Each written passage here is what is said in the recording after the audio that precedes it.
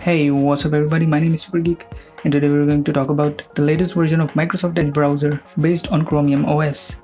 Stay tuned.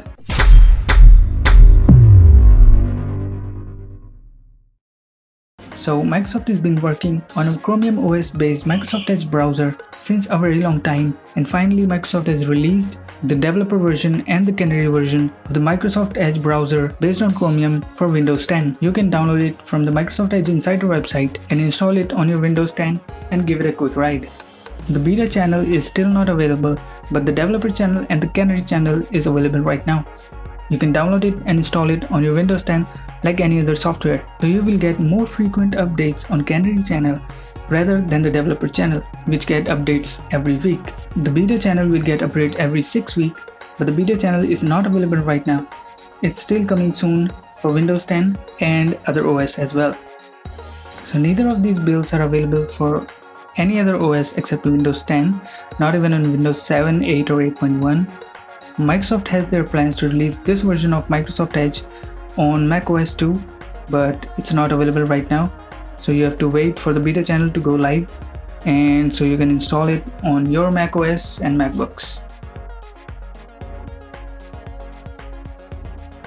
So as you can see here, this is the welcome page when you first install the Microsoft Edge. You can confirm it from here. You can start up with your data, or you can start from scratch.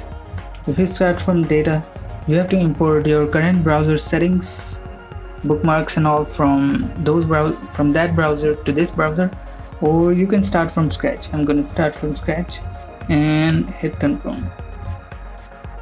So it will ask you for this quick new tab look. It's inspirational, which will show you an inspirational wallpaper from Bing with some quick sites and a search bar. If you use informational, it will give you a quick information like your start page, your news feeds, and if you select focused, it will show you just your websites, pinned website, and a search bar. I'm gonna go for inspirational, and you can change it after you set up this new whole look.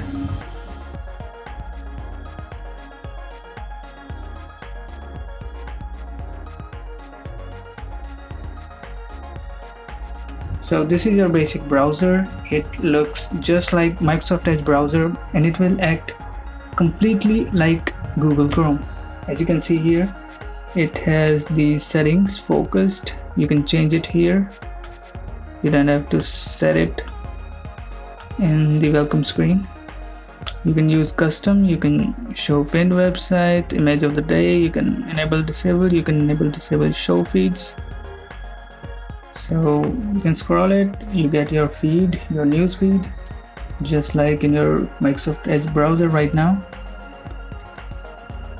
You can pin websites, you can add a website, add a URL, google.com, and add. That's it. You just have to launch that website. Now you can import your favorites from your other browser. As you can see, you can select your other browser. Mine is Mozilla Firefox, but I'm not going to import anything, so I'm gonna cancel it. And let's go into the settings. You have pretty basic settings: edit, remove, sign out. This is the profile settings. You can sync, you can manage passwords, manage your PID, manage your payment info, address, and browser data. You can add another profile, online or offline. I don't know if you can add an offline. Yeah, it's an offline profile. You can add an online from here. Just click here, browser guest as the profile, and that's it. Now under appearance, you have these basic tools like show home button, show favorites bar, never, show zoom, set zoom. You can change fonts as well. That's pretty much it. Now go on startup. Yes, this is pretty basic setting. It will change your startup behavior on your Microsoft Edge browser. Continue where you left off.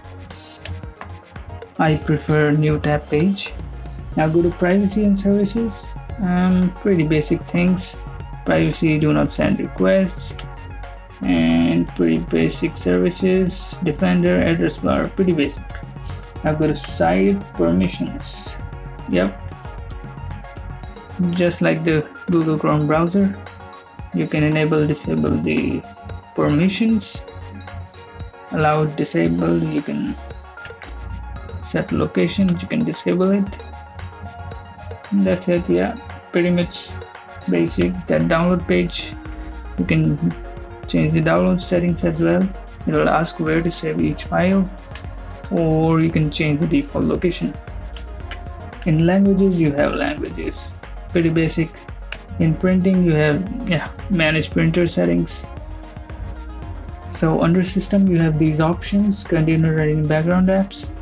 So right now apps is not available for Microsoft Edge, but in future there will be. So this feature will come in handy.